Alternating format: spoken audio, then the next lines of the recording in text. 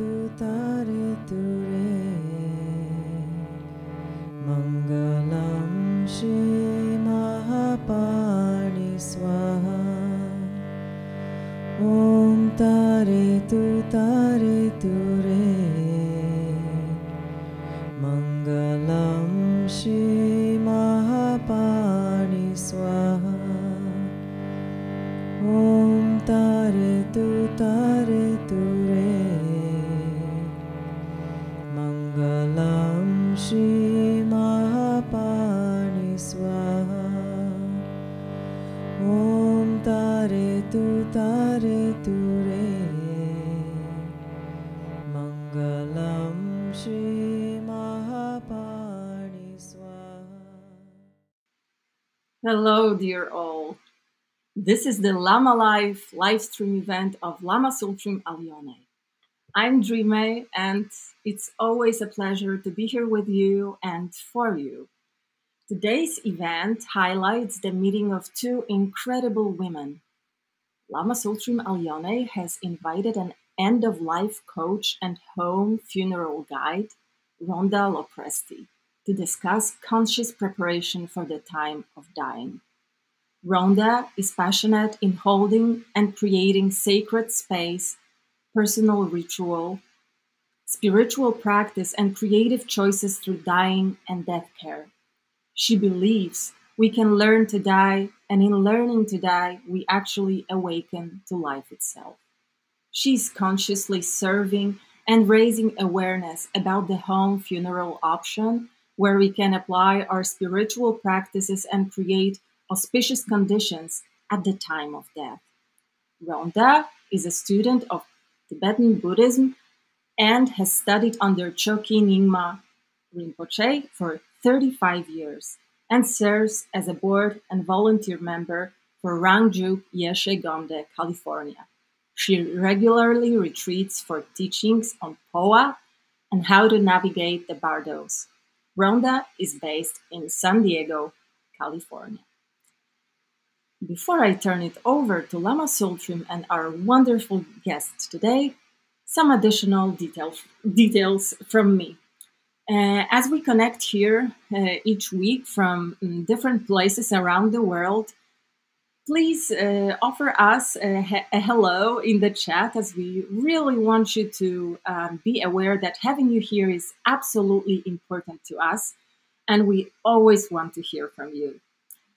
Your comments and questions are carefully addressed, and the fact that you make an effort to watch every event in this series, even if it's impossible to do so live, and that you watch it several times, just shows us how precious and timely our meetings are. You are part of it.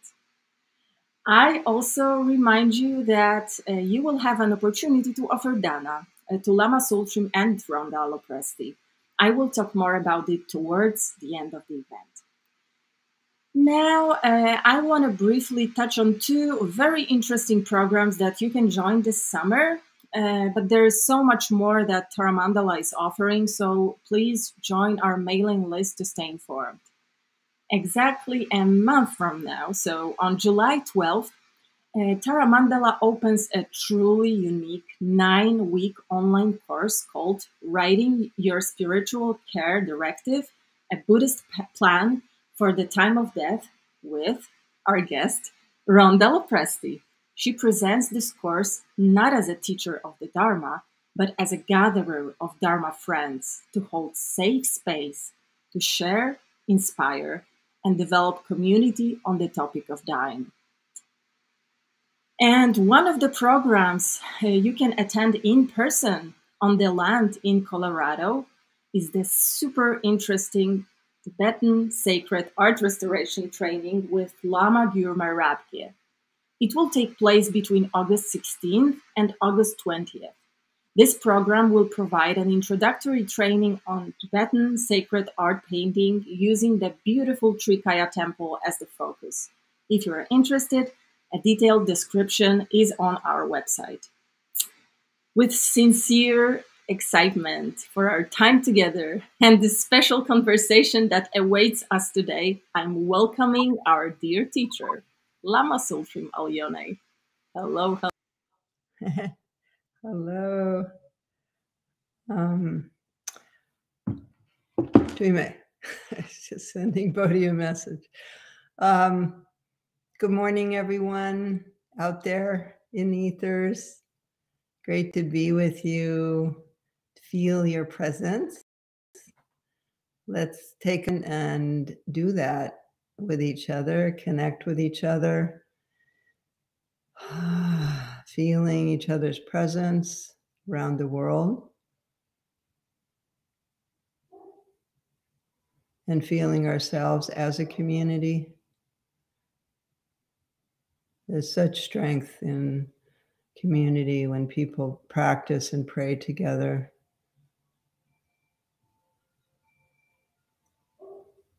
And in that context, let's raise bodhicitta, the intention to be together for the benefit of all beings.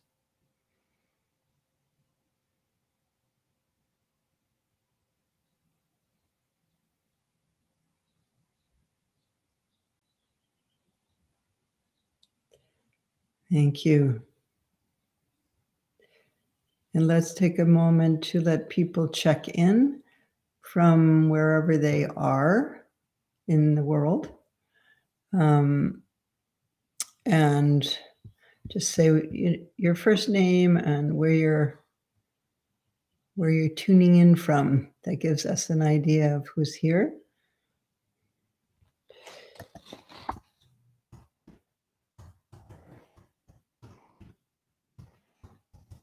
Yeah.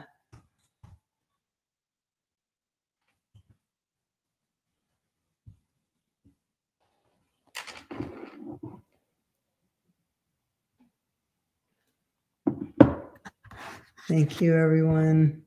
And I'd like to read the prayer requests. We don't have a lot today, so just begin with that.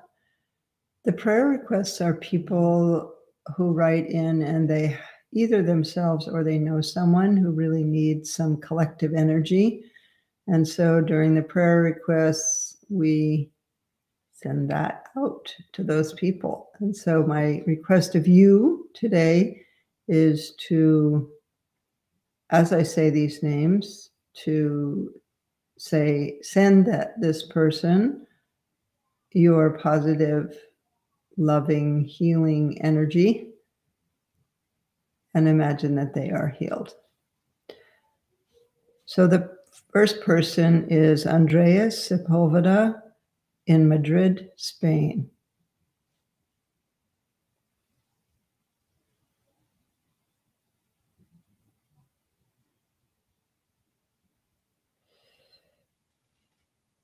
Sonia, Marga, Martin, Hella Krauter, and Johnny Radulsko, Heidenheim, ad Brenz, Germany. Rita Andrea Swermont, Krefeld, Germany. A mother of a beloved friend who passed away due to an accident. So that's the person writing in, her friend's mother. Sounds like a tragic situation.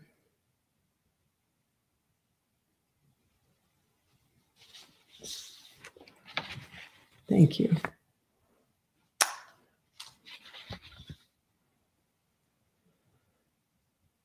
So I see people from Poland, Oregon, Prince Edward Island, New Orleans, Durango, Germany, Canada, lots of different places. Isn't it amazing? I mean, I think we've really taken for granted now that we can do things like this to the point where we're actually zoomed out from so many meetings and working online and so on. But it still really is amazing that connect like this. Very precious. It's one of the upsides of technological development. So, sorry, that's my dog. She's barking. So, yeah, let's do a little meditation this morning. Bring ourselves closer together. And I'd like to do a meditation on death today, since that's what we will be doing. So I'd like to invite you to bring yourself to your own death. Imagine that you are on your deathbed. Imagine where you are.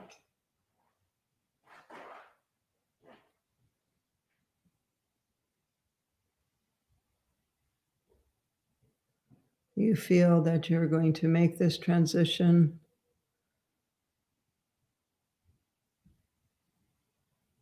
And so, who do you have around you at that time?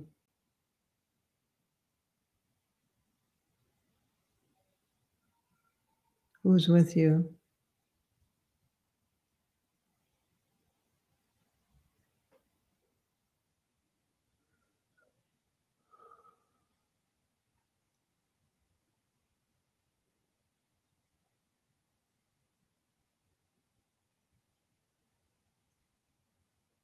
And as you're laying there on your deathbed, do you have any regrets?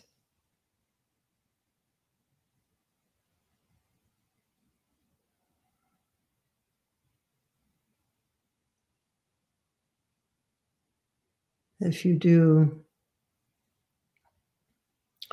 have something to say to someone or a message, maybe you give that to who's ever present with you. Or if it's a regret connected to one of those people, you take a moment and apologize or express that regret.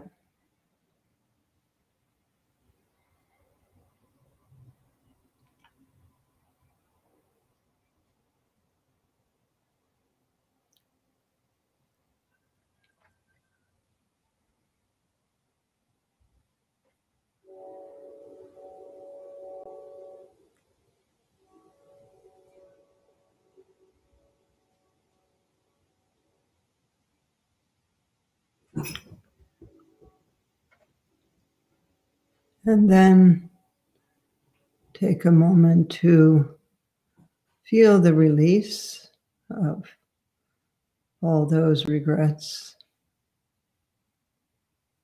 and the freedom that comes from that.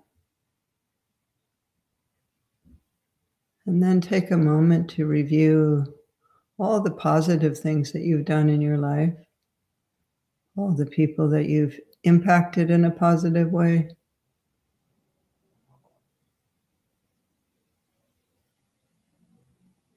All the things that you've done, spoken, or thought.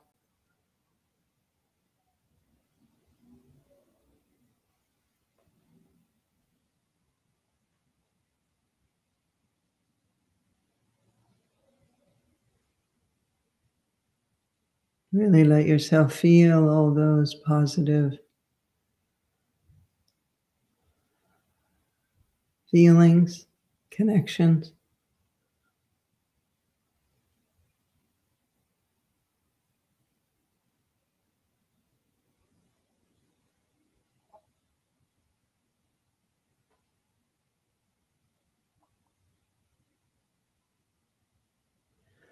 And then feel the spiritual energies that are also present around you, and allow yourself to tap into those energies and welcome them, connect with them. Perhaps this is a teacher. Perhaps it's a deity like Tara or the lion-headed Dakini Simukha or Chenrezig, another deity, Amitabha. And let your consciousness link with those beings.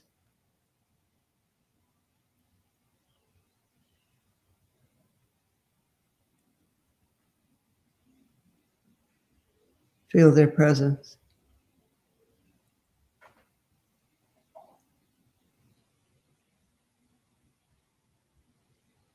And then focus on one of those, one of them.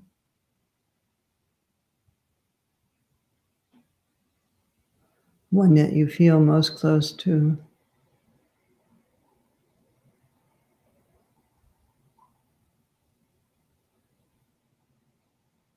Have most connection with.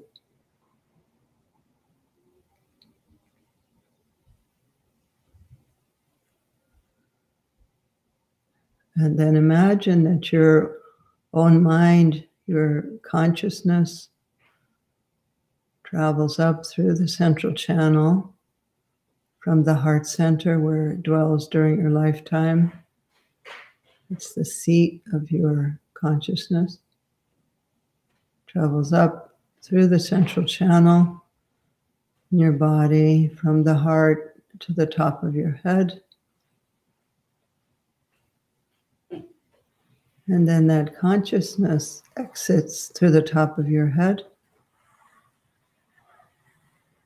and goes into the heart of one of these beings that you've chosen and is present with them, enfolded and protected by their energy.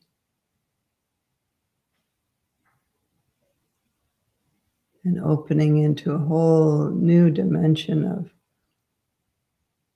their dimension.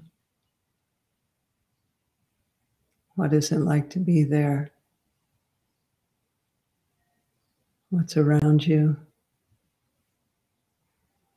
And feel the freedom from your body. You can shed your body and go into a place like this with this energy field.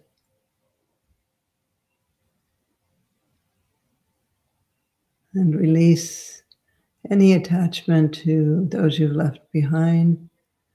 Also send reassurance to them that you're fine.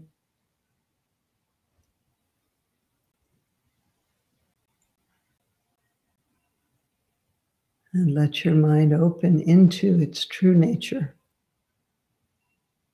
which is vast, beginningless, endless, beyond time,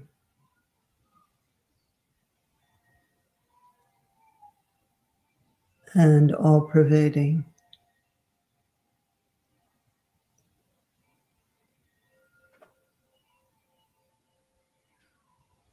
All-pervading, awake, luminous awareness.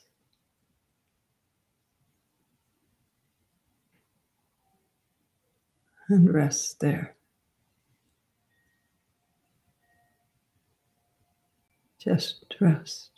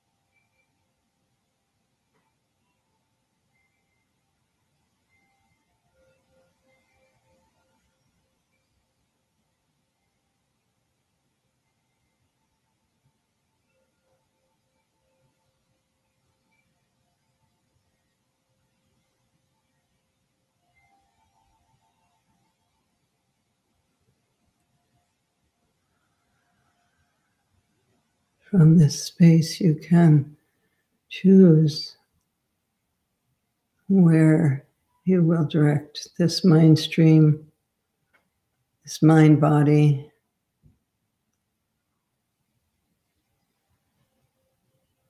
to another body or into a pure land.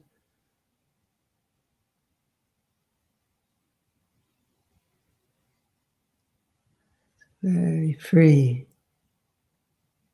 limitless.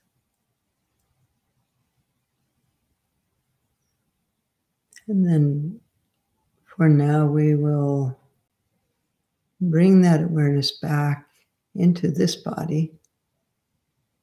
Feel it coming back in through the top of your head, to the center of your body, reestablishing itself in the heart center.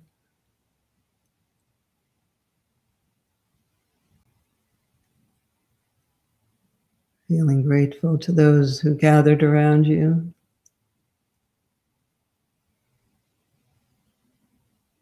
And then opening your eyes.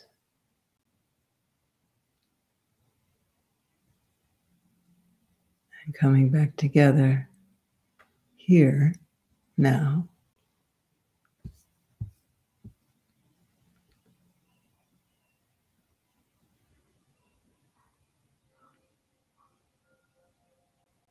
So wonderful. And from that, I would like to bring us now into the presence of Rhonda, who actually lives quite close to where I am now. Welcome, Rhonda. Thank you, Lama. You're welcome.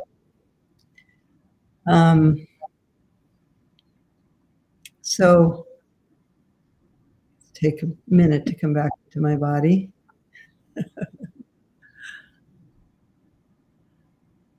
So Rhonda, thank you for coming. And it's great you're going to do this course with Tara Mandala. I know a lot of people are excited about it and feel it's, you know, we talk a lot about death and so on in Buddhism, impermanence, but do we actually face our own death and prepare for it in a way that's helpful? When we spoke about this, we spoke about how what you're doing is really a gift to the people that you leave behind. And not preparing is not a gift. And I know that because my sister died and she didn't leave a will. She had a will that was like 20 years old and nobody really knew where it was and there was no directive, etc. And so it's been very difficult for her children to know what to do. So really grateful to you. And I think the first thing I'd like to ask you about is how did you personally come to this work? Yeah, thank you. Well, first, I just want to thank you for that meditation, Lama. That is so needed, needed. And I know that there's people listening today that are in end of life, that are caring for someone at end of life. And to receive that meditation right now was just precious. So thank you. Thank you for that. Yeah, I had the very good fortune to meet my teacher when I was 20 years old, Chokanima Rinpoche, and his teachings have been my primary guidance in this lifetime. His very first gift to me back in 1987 was a book called The Mirror of Mindfulness, a book on the Bardos, and I took that as an omen that I would study end of life and conscious dying for the rest of my life. And so, yeah, I've served as a hospice volunteer. I've studied as an end-of-life coach. I've developed as a home funeral guide, and I help people get their affairs in order generally for end of life. But my passion project has always been the Spiritual Care Directive. years ago, I attended a very beautiful Tibetan Buddhist end of life workshop by a Dharma sister, Paloma Laundry, and she guided us in doing our end of life affairs as practitioners. And I felt that that was just an amazing experience. And so I've evolved this end of life planning as it pertains for the practitioner and our spiritual wishes in what's called the Spiritual Care Directive. Mhm. So yeah, just like a medical care directive that we hear very commonly, where we make our medical choices and choose our medical advocates, I noticed there wasn't an opportunity to make all of those choices spiritually. And so, yeah, it's been a really beautiful experience. And just listening to your meditation today is such a reminder of, are we prepared?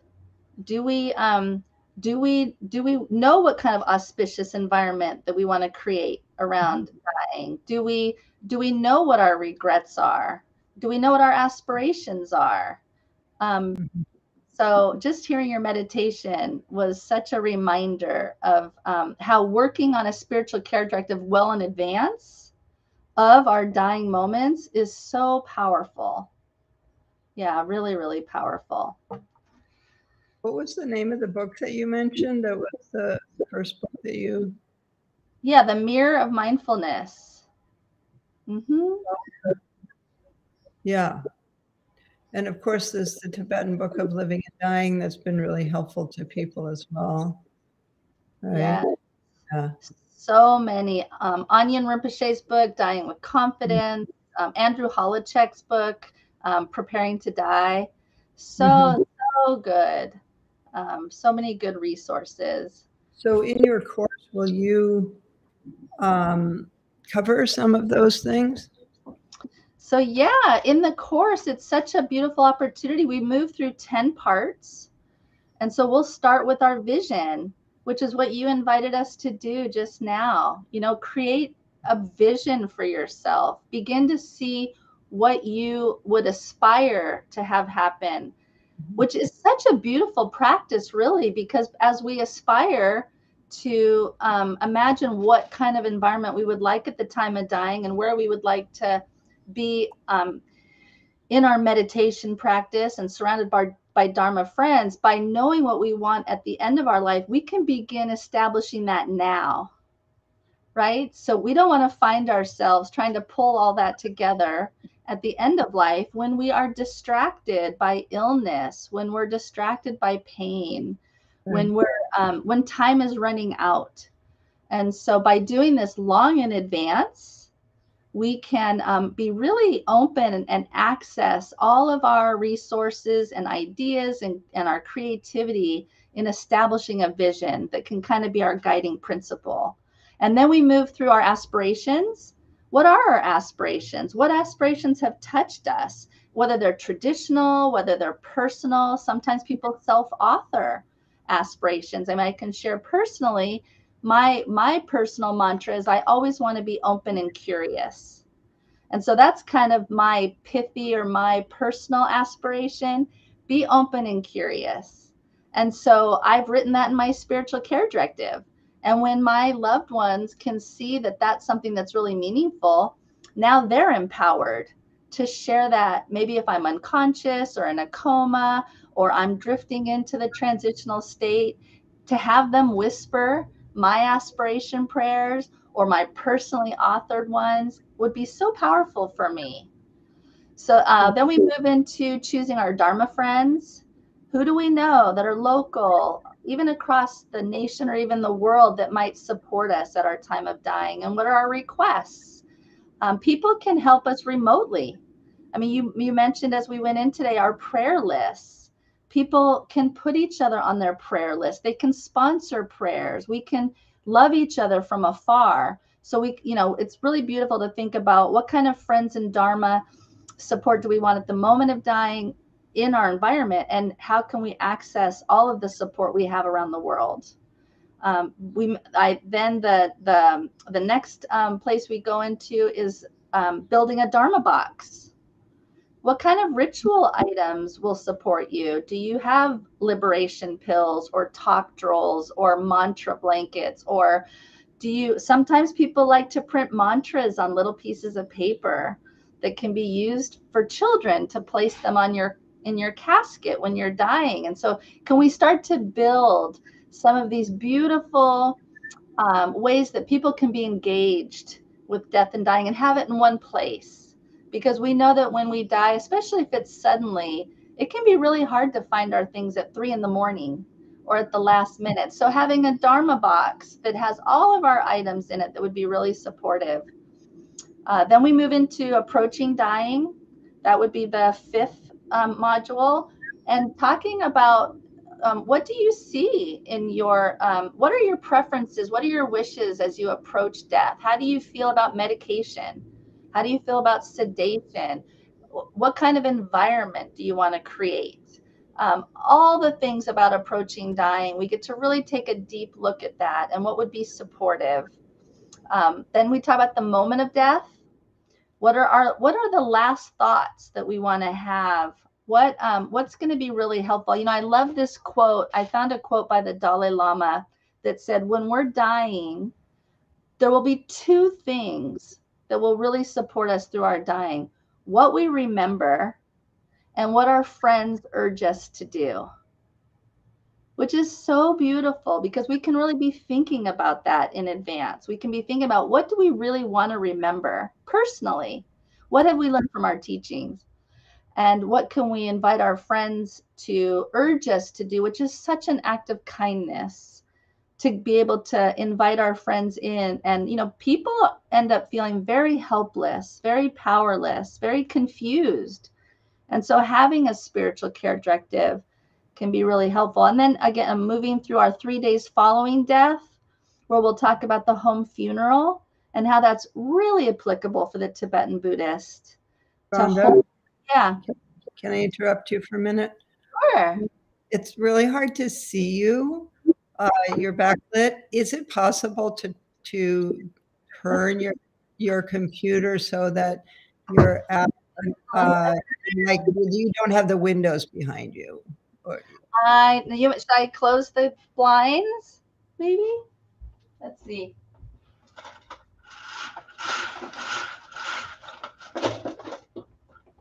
Maybe that'll help. yeah, that helps quite a bit. Thank you. Maybe if you close it all the way, it would be better. And make it as closed as possible.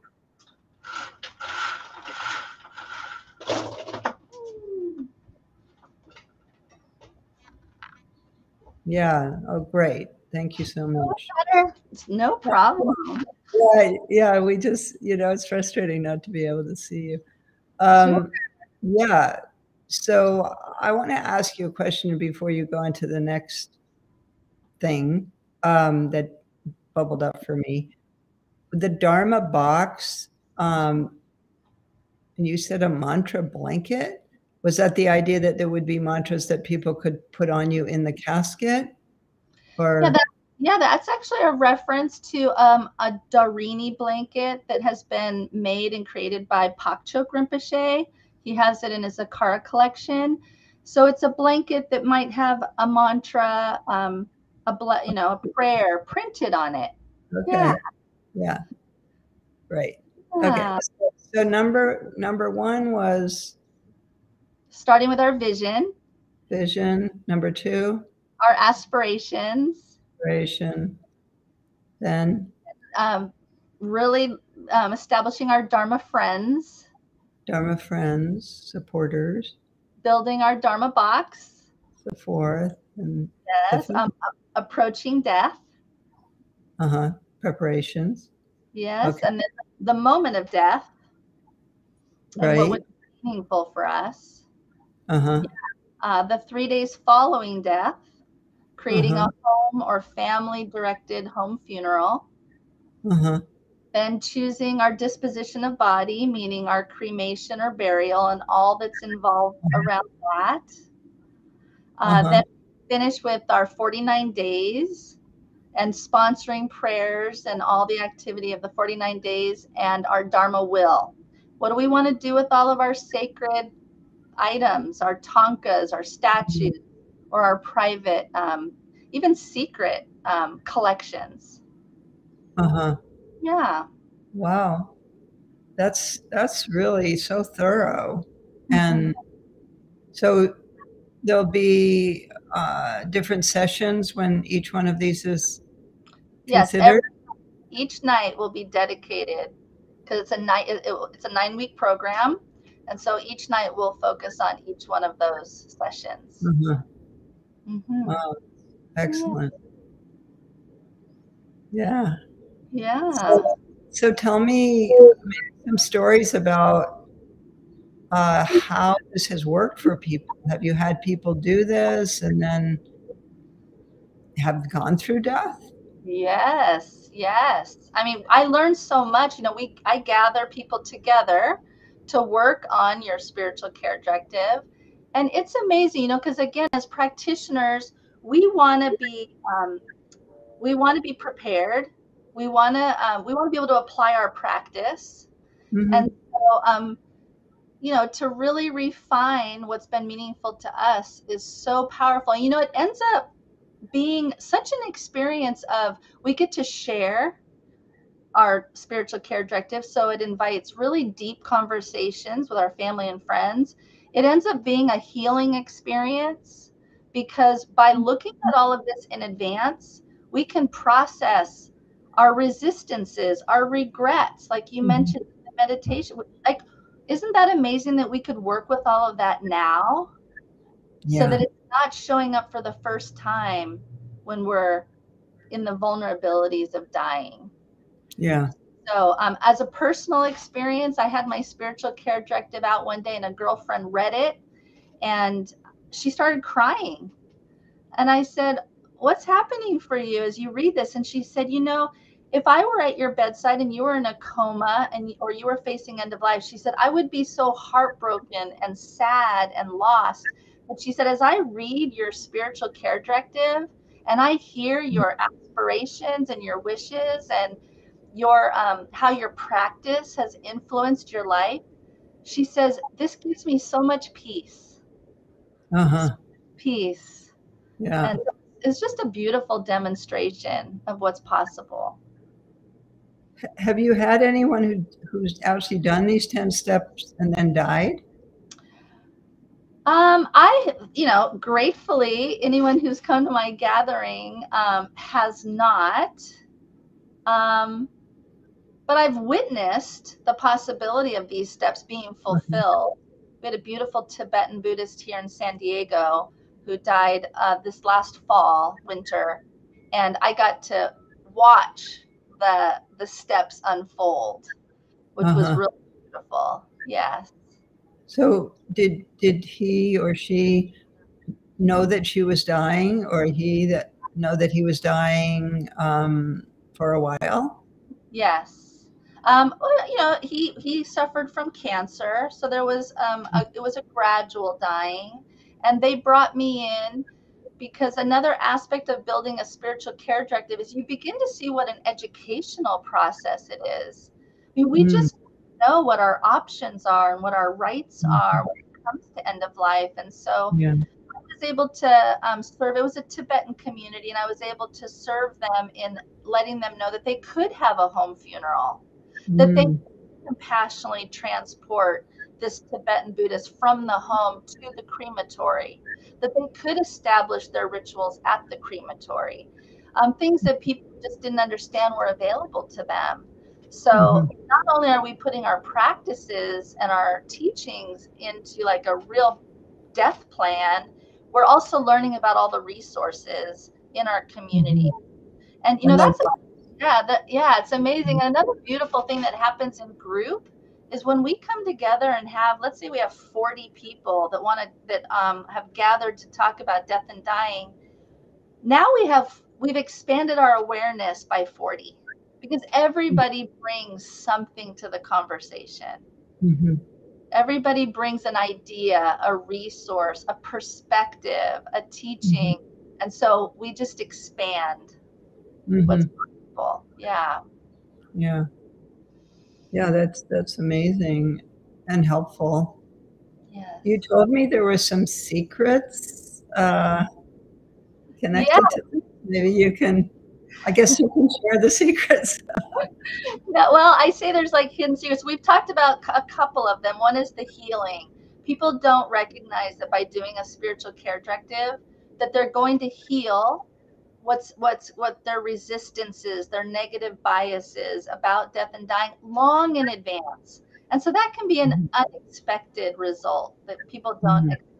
The education, we talked a bit about that. We don't recognize what access we have to support, like just sharing with your community here that you're available, you have a prayer list, that we can sponsor prayers for your loved ones. People sometimes don't even recognize that they have that support, so it's such an education.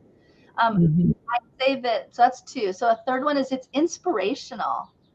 When you start really building your spiritual care directive and really looking into what's important to you, if you're gonna want to be able to access that at the time of dying, Mhm. it's important to begin building those habits and perspectives now, well in advance. So it ends up inspiring your daily practice. At least Mhm. that happened for me. The more I studied death and dying, the more I realized how precious today was and how awake I would want to be and how precious my teachings were, and that I would really need to behold them and really know them and memorize them.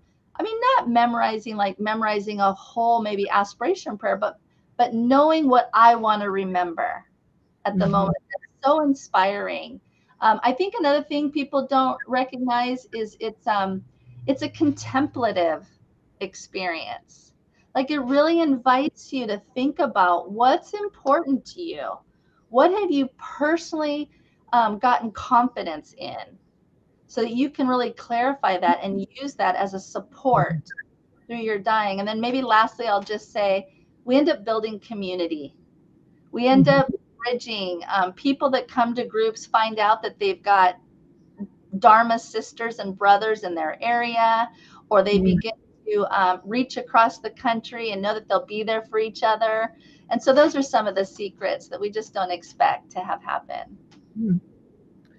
You know, I think one of the resistances is the thought that if you start really sort of formulating your death, you're going to make it come faster or, kind of encourage it. My mother lived to be 99, and whenever I would bring up death with her, she would always say, "Oh, darling, that's not a very cheerful subject." Yeah. And so how do you work with that also within yourself? Like, oh, if I actually start focusing on this, maybe I'm gonna make it happen sooner. Yeah, I think I rely on a few things. I think there was a comment made that if you think about getting pregnant, you're not necessarily going to cause pregnancy, right? So, um, and I feel like sometimes I say it's a bit of a superstition. I'm actually very sensitive to people that say when they invoke thought, you can create your reality, and so Mhm. I appreciate and understand that. It's just my own experience has been that we're already dying every moment. Like we're already facing transitions every Mhm. day. How are we managing those transitions? How are we getting through them? Where are we seeking refuge? What is Mhm. giving us confidence and helping us feel connected to our teaching every moment of the day? So again, I think for me, it's been more of an inspirational experience of becoming Mhm. more awake and alive today. Mhm. And I think I also heard once that in the Tibetan tradition, we can't really, our death day is our death day, and we can't really call it forward and we can't really push it out. And I mean, we do take long life pills and we can have many blessings, but that our maybe the end of our life is kind of set in some way. So Mhm. But yeah, I think I would say mostly I've seen that this experience is more of an inspiration to living. Yeah. Yeah. In the teachings, we say you don't know when you're going to die, where you're going to die, or how you're going to die. It's probably one of the most unpredictable things that we experience in life. But for me, for example, I have a heart condition, and the heart is pretty essential. It's not like, I have a toe condition. And so, yeah, I mean, sometimes my heart's kind of going crazy in one way or another, and then I'm like, wow, maybe this is it. So I understand that idea of could happen at any time. The Tibetans also have something which it's part of the Tibetan culture of believing that each person has a lifespan that's pre-assigned to them. And one of the things in Tibet that people do is to ask lamas, how long am I going to live? What year am I going to die? And somebody asked me that when I was last in Tibet.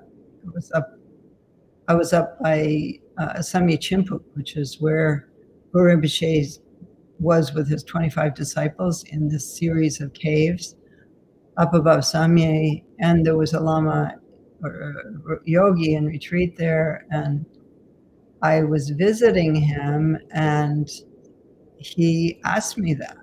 He said, how long am I going to live?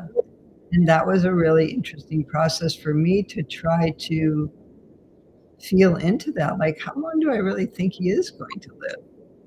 And should I tell him what I really think?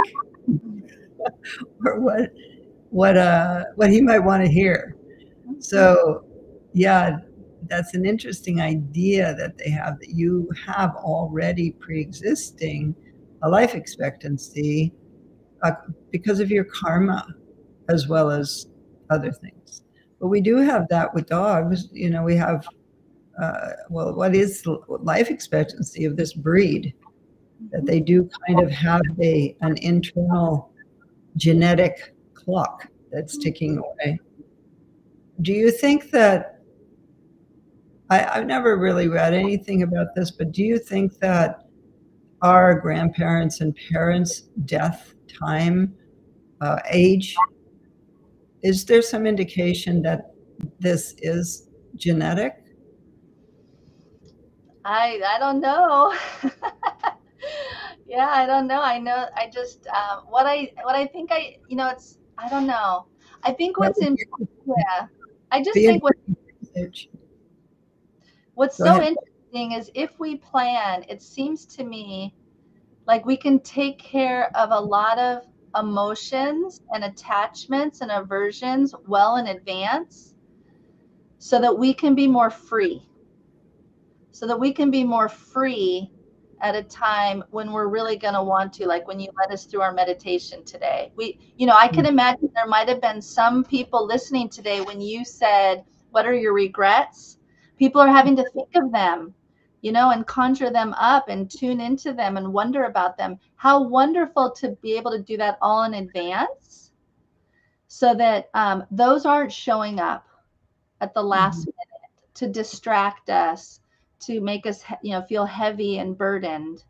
And so I think that's the best, is just to create the freedom to be able to go through a transition that's already going to be hard enough as it is.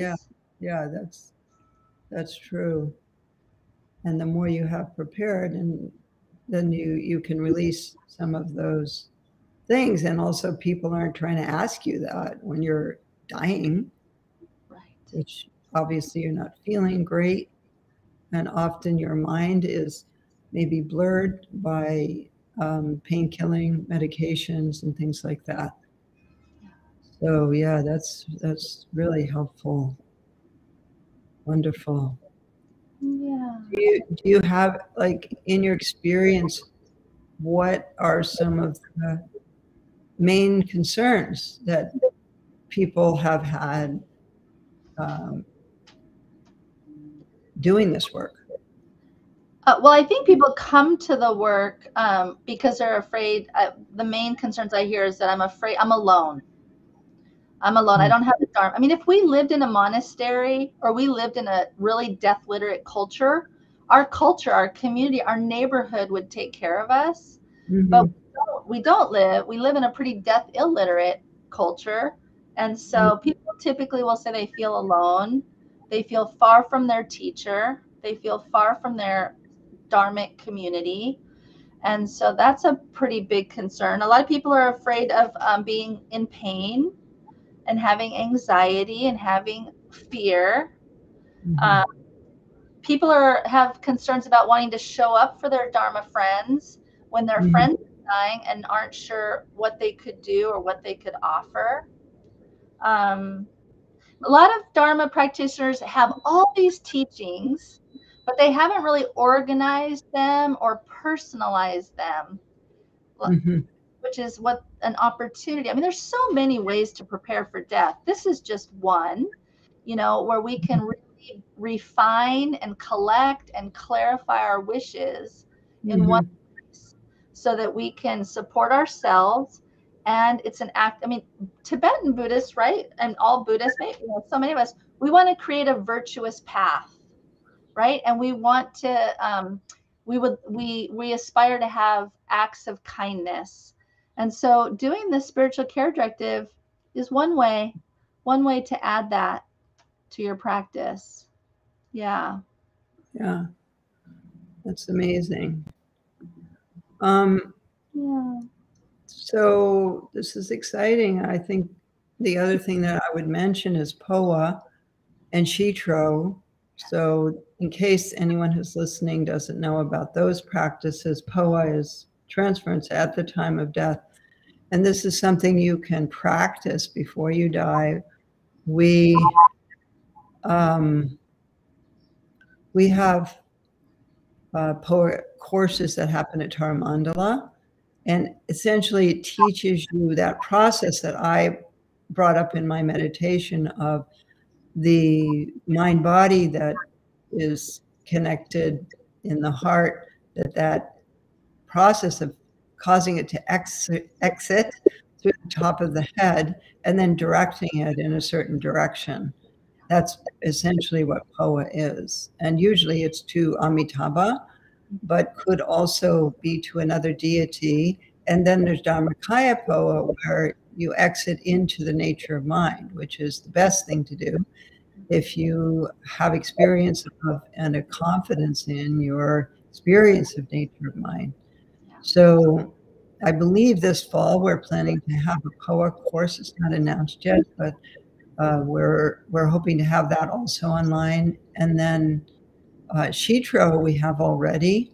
Shitro is the practice that you do for the deceased. And it's something that has been very useful to me, particularly when someone in our Sangha dies, we do Shitro. And then for my parents, I did it for 49 days. And so it's something that you can actually do that actually helps others. And that's now a self-guided course at Tara Mandala. Perhaps we could post the links to the Shitro. There, you need a transmission to do that course, which I will be giving this summer. I believe it's July 30th. I'm going to be giving that online. So that's a possibility.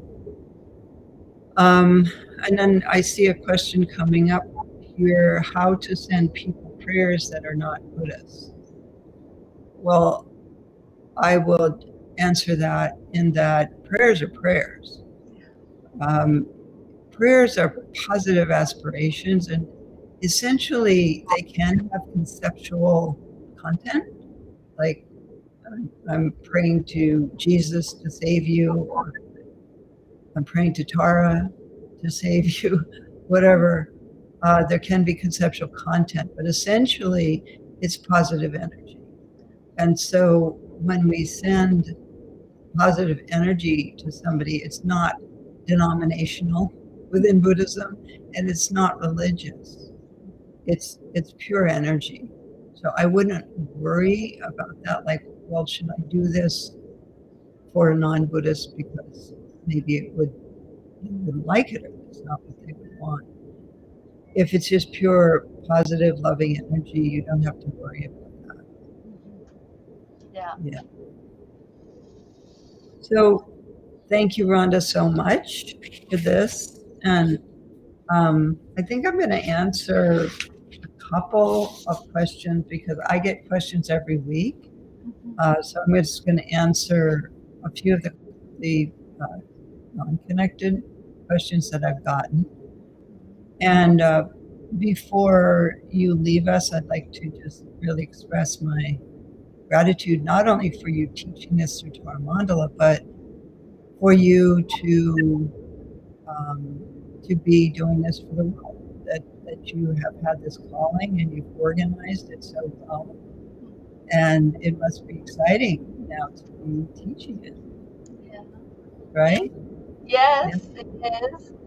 Thank you very much, Lama Tsultrim, for this beautiful conversation. Yeah. And here's a question that came to me that is perhaps connected.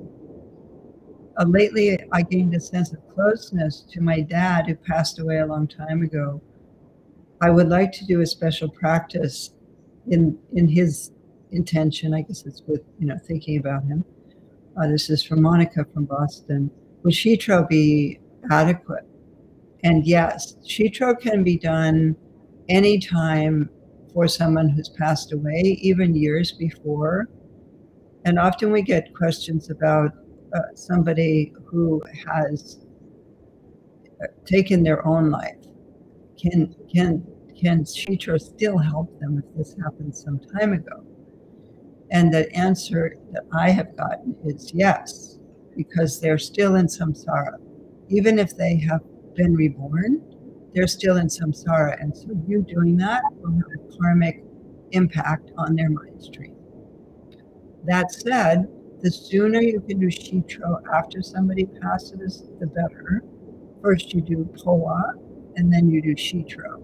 Shitro means peaceful and wrathful, and it's connected to the traditional practices of guiding somebody and helping them in the bardo, which is extremely important, because generally when somebody dies, we just leave and we don't really feel that we can do anything for them.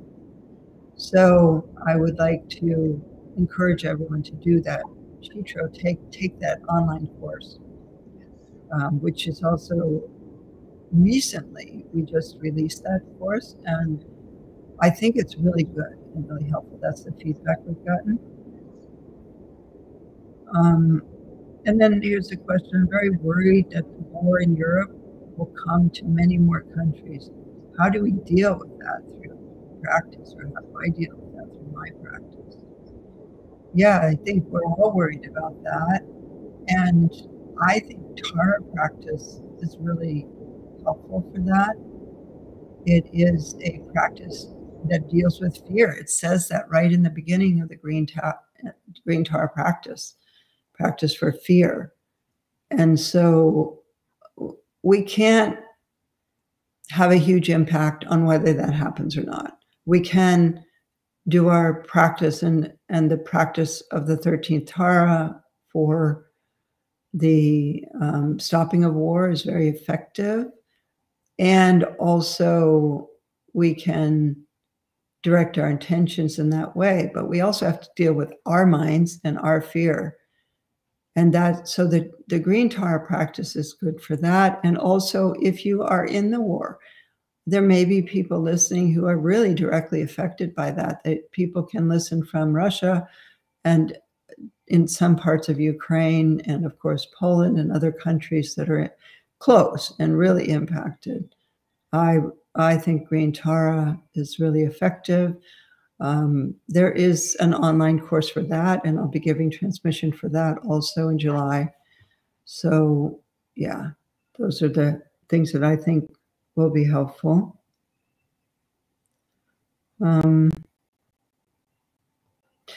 When we raise bodhicitta, we mention unseen beings. Could you elaborate more about that? Well, I don't have time to list all of them because in the Tibetan tradition, there's a lot.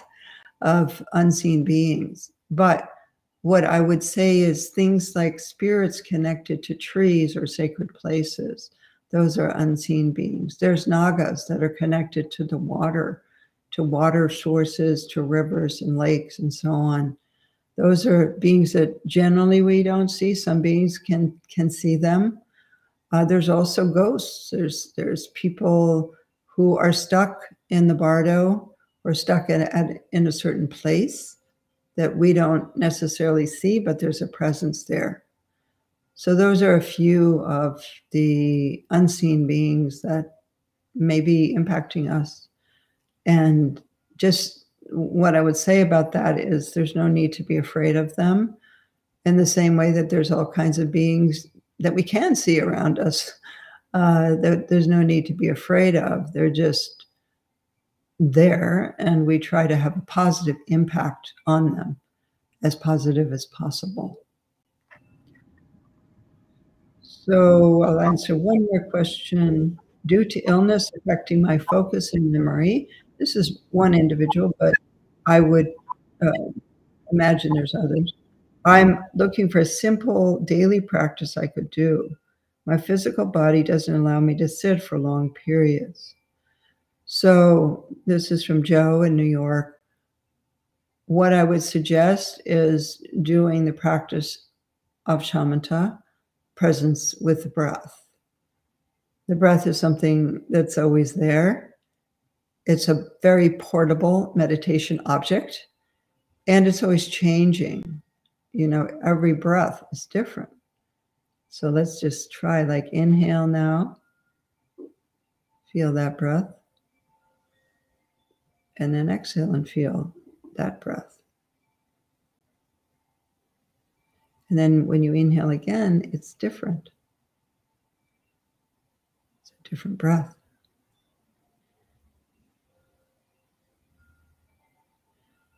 So that means that each breath is a teaching on impermanence.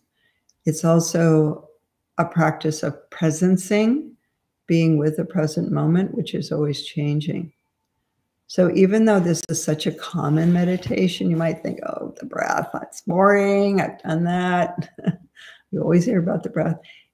It's actually not boring. It's such a fresh, ever-changing, dynamic, beautiful presence. Is also the thought of what you're taking in and what you're letting go of, or taking in the suffering of others and offering back loving kindness. So all of those things are in the breath. And so, Joe, I wish you great blessings in your recovery, and thank you for your question. It's a very important question, because if you're that ill, you probably are not doing a lot, and so you have time to meditate. And I know it can be hard also if you're in pain or just struggling a lot physically to have the energy to do something with your mind. So really encourage you to spend some time doing that, and also to attend this course that Rhonda's doing. What's the start date of that course? Let's see. You know, we're starting July 12th. It'll meet for 9 Tuesday nights. And then we have discussions, an hour of discussion every Friday of those 9 weeks. Okay. Yeah. Great. Wonderful. So there's a class and then a discussion. That's rich. Yeah. Wonderful. So thank you again, Rhonda, and thanks to Drimé and Bodhila for supporting us today. And let's take a moment to dedicate the merit from our time together. The merit is the positive energy that we accumulated together. Let's offer that out to benefit all beings, particularly beings who are having problems or in a situation of fear and suffering right now. Just give all that merit away.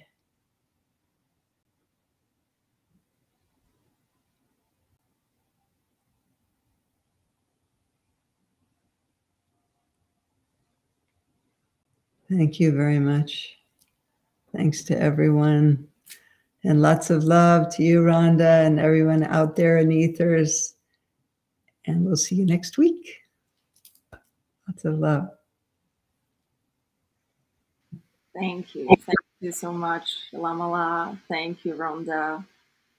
It's been so inspiring to hear you both talk and share so much. It's very important to bring this topic up and raising our awareness to the art of saying goodbye. Thank you. Thank you so much. Yeah. And dear community, much gratitude for sharing your valuable time and energy with us and each other. We hope you enjoy what we are doing here. And don't forget about our live stream event on Tuesday, June 14th at 9 a.m. Pacific time, 10 a.m. Mountain Time, and it's 6 p.m. Central European Time. The event will be with Lama Tsultrim Allione and Tulku Osel Dorje to celebrate the occasion of Sagadawa Duchen. And we also invite you all to do practice, recite mantras, make offerings, and generate positive karma on this most auspicious day. And at this point, I want to remind you that you can make a dana offering to Lama Tsultrim and Rhonda LoPresti. The Buddha taught that the practice of dana, whereby those who share the teachings are dependent on those who receive them. Ultimately, in a time where we have so much available to us at the touch of a button, this act of offering helps us take a moment to fully recognize the incredibly precious gift of the teacher and the teachings. Thank you. Thank you so much, everyone, and hopefully see you all on Tuesday on either of our Facebook profiles or the YouTube channel. Also, you can make butter lamps offerings. You can all find it on our website and at the link that was just posted by Body. And Lama would like to get back on, so hello back, Lama. Yeah, Drimé. I wanted to say something else about this upcoming Tuesday event, which I forgot to say, which is that 3 years ago, we sponsored a statue of Machi Glapdran. Many people contributed to it because we were told by our Tibetan teacher that this would dispel obstacles. And it took this long to get this quite large statue completed, and it's quite incredible. I've seen pictures of it. And so on Tuesday, we're going to have the unveiling of that statue in the temple at Taramandala. So my son will be in the temple and we'll be doing a practice of the Buddha, because this is the Buddha's birthday, enlightenment day, and passing day, parinirvana. And then we will have the unveiling of this statue with the invocation of Machi Glapdran. And this is a historic occasion for Taramandala to have the statue completed. And so I just wanted to be sure that everybody knew about that. I hope people are still on and listening, and perhaps I'll do a little video and put it up on Facebook and Instagram about this. Actually, I think there is one up now talking about that, but maybe I'll talk a little bit more about this statue and do another one. But that's it. So that's Tuesday, and that'll be 9 a.m. Pacific time when we'll start that. And it will be a simultaneous event, which we've never done before, between here in California and in the temple at Taramandala. So looking forward to being with you on this. Really, it's the most important holiday of the Buddhist calendar. So see you then. Tare tu re Mangalam Shri Mahapani Swaha